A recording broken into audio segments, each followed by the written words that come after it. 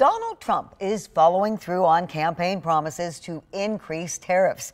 He announced plans to increase them by 25% on products imported from Mexico and Canada. This could increase the cost of everything from produce to gas to cars. 13 on your side's Micah Cho spoke to an auto industry expert today about the potential impact on the state's biggest industry. He joins us now from the newsroom. Micah.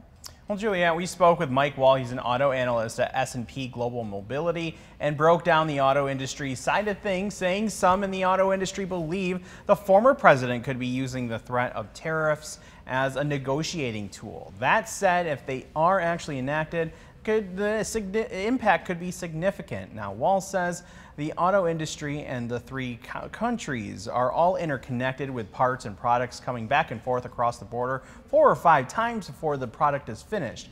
That means manufacturers would pay the tax multiple times, significantly increasing the cost of a new vehicle.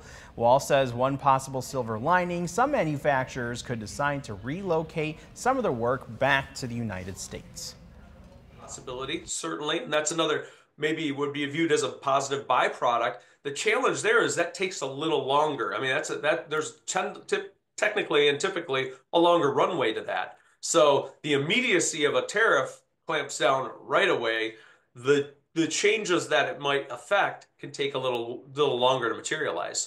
Now, as for auto parts manufacturers in West Michigan, Wall says the industry will most definitely feel the effect, as will consumers, with the price of parts used to repair their car will also increase. Now, in response to the threats, Mexico is threatening to impose a 10% tax of its own. Canada says it will work with the new administration to find a solution. Juliet.